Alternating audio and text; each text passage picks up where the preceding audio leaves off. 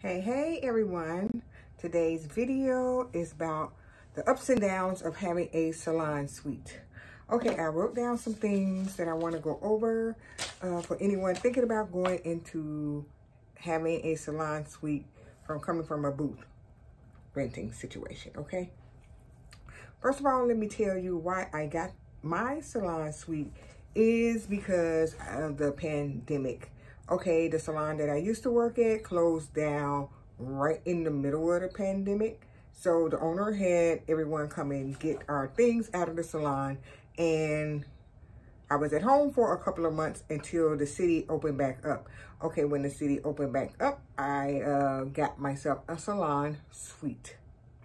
Now, the reason behind getting a salon suite instead of going back into the salon because the pandemic was still at high speed, or was still like new, and I wanted to make sure that my clients weren't sitting in chairs and shampoo bowls that someone didn't wash out, or someone was coming to into your space and there was they weren't cleaning up behind themselves or their clients. And the suite allows you to work in your own space by yourself, just you and your client. So that was my whole reason for getting it, because I wanted to just have that one-on-one connection, that one-on-one service provided for the clients.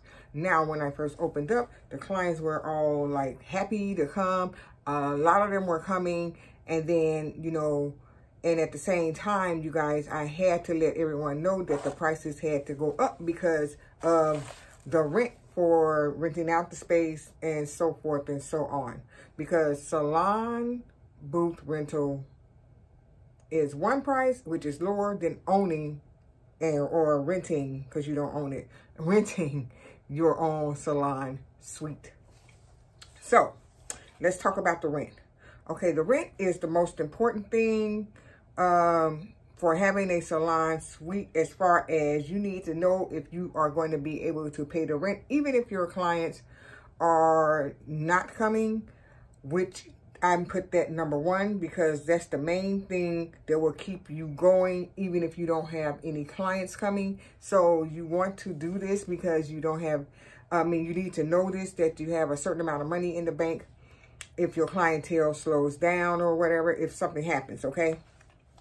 It could be that you got sick, car accident, anything, something like that. If something happened to you, you couldn't work, but you wanted to keep your salon suite, you need to know that you will be able to pay the rent, because they are not going to just hold your spot. They're not just going to hold your spot. Okay, I don't think so. Okay, you still need to pay your rent, because if you lived in an apartment, your rent still need to be paid. Okay, at home, you still need to pay your mortgage. Okay, so rent due. Okay, rent due. Okay, so.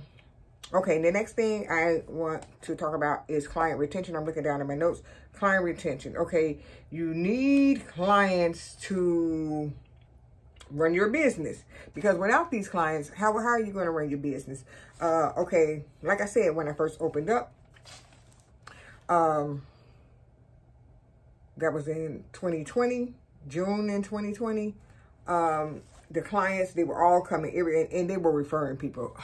They were referring people because everyone wanted to let their friends know that, they can come to the salon suite, and they wanted to have their life being somewhat normal again, as far as coming to get their hair done, and they were going to come to a safe environment to get their hair done. So yeah, everybody was coming. A lot of people were coming.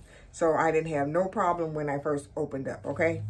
So the next thing is, let's see, I want to talk about, okay, so like I said, it's in the same bracket as client retention, because nowadays you need social media. That's what I wanted to talk about. A lot of people use social media to show off their work and, post styles on Facebook, Instagram, all the social medias, wherever you can put them at. And I've done that. I've done that so much. Pre-pandemic, I've done it and posted pictures here everywhere. Just did a whole lot of self-promoting myself, other than some of my clients referring me to somebody. Because the other thing is that, your clients can refer you to other people, to their friends and families. But it's like I feel like they don't even want to do that, okay? And I'm like, I can't stay open if clients slack off coming and no one's referring people. Because what happens is you'll end up paying rent and not making no money. That doesn't make any sense to stay in business. Okay, so let's see what else I want to go over. Yeah. If they don't want to talk you up, if your existing clients don't want to talk you up so that, I mean, it's not up to them to do it, but if they don't want to talk you up, then they don't want to talk you up. You can't do nothing about it because it's your business and you're running it. So you have to do all of the things yourself. You have to make the executive decision to stay open. You have to make the executive decision to close down. Because if there's not enough people, then it's useless. It's just useless to have it. Now, all right, let's talk about the cleaning supplies. This is things that people don't discuss. You need money to clean. Okay, pre-pandemic, you still had to sanitize your hair tools, your combs, your shears, you know, all your anything that you could submerge in the solution, you needed to sanitize all of that stuff, okay? And, you know, they have all types of things. You can, they have clipper spray. You can clean your shears off. You can clean your shears off in the actual solution that you put your combs in. But it's like those type of cleaning supplies, you need to constantly buy this stuff,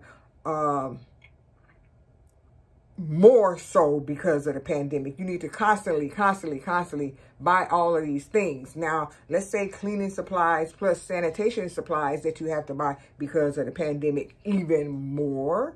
Okay, because that's something you have to do too. After each client leaves out of my suite, I'm spraying down all the seats. The styling chair, the dryer chair, the shampoo bowl chair, and the shampoo bowl itself. And the handles on the door to come in and out of the salon suite. I have to sweep, mop the floor. I don't have to mop the floor every single time a person leaves, but if the floor is a little messy, that's what I end up doing. Sweep, mopping, cleaning, wiping, sanitizing, spraying. It's a lot, okay?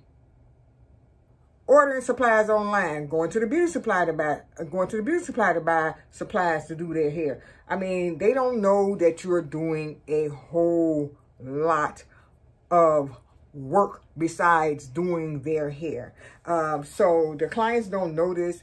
And, you know, so what I'm trying to wrap my mind around is if I'm going to close my salon suite, and everyone keeps asking me, am I going to move to a regular salon? I don't think so. Now, closing the suite is something that's on my mind because it's almost time for me to renew my lease, and I might do it and I might not do it. I'm trying to see if I'm going to act on another idea, and that'll be another video. If I'm going to tell you, excuse me, you guys, like in another video, if I'm going to close the suite or what I'm thinking about doing with the suite, I don't know, or somewhere else, but not renting a booth per se. I mean, I don't know. You know, I'm trying to figure this out because these are the ups and downs of owning a salon suite, because the rent is no joke, you guys. Salon suite rent is no joke, okay? So I'm going to end this video, and that's my video for today to post on my channel. I know this isn't about my hair, but it's still about hair, and it's about my salon suite. So I'll talk to you guys in the next video. Bye-bye.